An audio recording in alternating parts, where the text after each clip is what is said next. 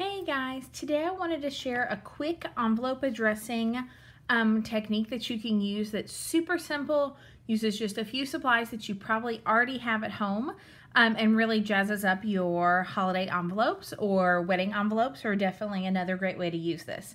So what I'm going to use today is just a set of pan watercolors. These came from Michael's. I think it's the Artist Loft brand, and they were definitely less than $10. These are the shimmery starry colors of watercolors. They're a little bit more expensive, probably $10 to $15 when you use a 40% off coupon at your local art store. A large brush, large paintbrush, an envelope, and a brush pen. So the first thing we're going to do is do a little background watercolor. And one of the keys to making this really pop but still easy to read for your mailman is to use the same color palette. So you want similar colors all the way down. So I'm going to use blues, and let's see, got my wet paint here. And I'm just going to do a little stripe right across. Rinse off my brush, grab my next color down, do the same thing. So when they're really wet, they'll bleed together. And it makes a really pretty ombre effect. And I love doing this with the winter colors. The blues are easy to read over, and it is a really nice gradual change. So it looks like that little ombre. And then you want to set him over to the side to dry, because we're going to add more paint on top. If you're doing several envelopes, by the time you do 20 of these and come back, the first set will probably be dry. So I'm going to stick this over to the side. I have one that I already started that's dry. And it looks like this. So now what we're going to do is add our gold shimmer paint right over the top. So I've already added a little water here to my paints, and I'm using number 903, the yellow gold. But any of these are super shiny. And sometimes I find that when I'm doing this the first time, it doesn't look very sparkly, or just one part will look sparkly and the rest of it doesn't.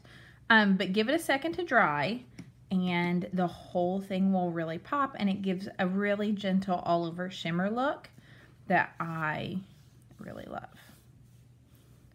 Just a little bit of sparkle without being glitter and sequins.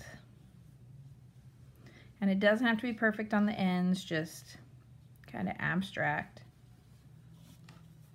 So it doesn't look like much, but once you let it dry, it really sparkles. So I've got one that I did earlier that is completely finished. Let's scoot this out of the way. And you can see it catches the light. It's so beautiful, and it just gives it a light background. And now what we're going to do is address inside this color block. So I'm going to scoop my water out of the way so you don't spill on it.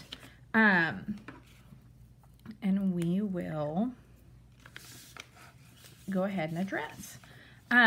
You can use a script or a capital letter handwriting. I'm going to use kind of a combination.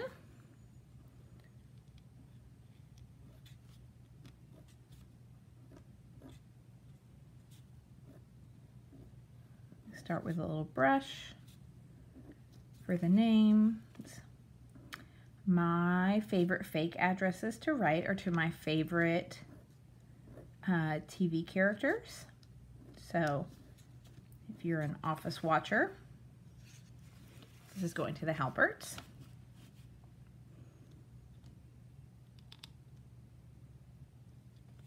And their Scranton address.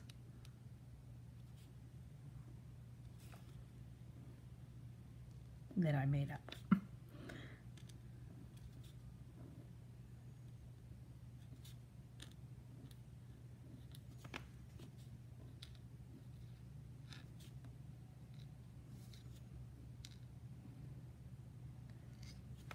The other thing I really love about this technique is it still keeps your paper really absorbent, so you're not going to have a bunch of smudges or paper or your pen sliding all over the place. it's going to stay really still, which I like, and especially as a lefty, because I always drag my hand through stuff, it keeps it nice and neat.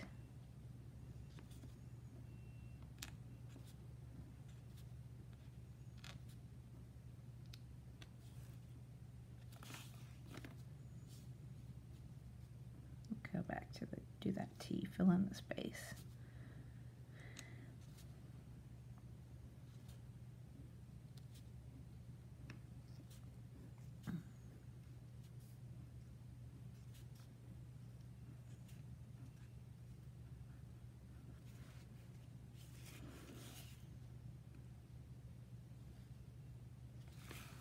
Kind of fill in the empty spots there, and then we'll make up our zip code. Let's see.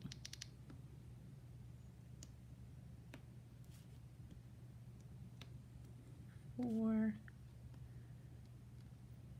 5, 6, 1.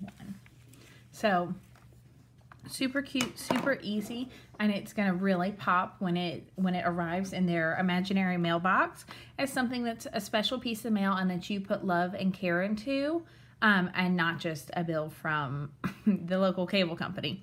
So give it a try, check them out. I'd love to see your finished projects, so feel free to tag me on Instagram. I'm Leslie Scraps, or on Facebook, Lettering with Leslie. I always love seeing people's happy mail, so keep up the good work and get those envelopes addressed.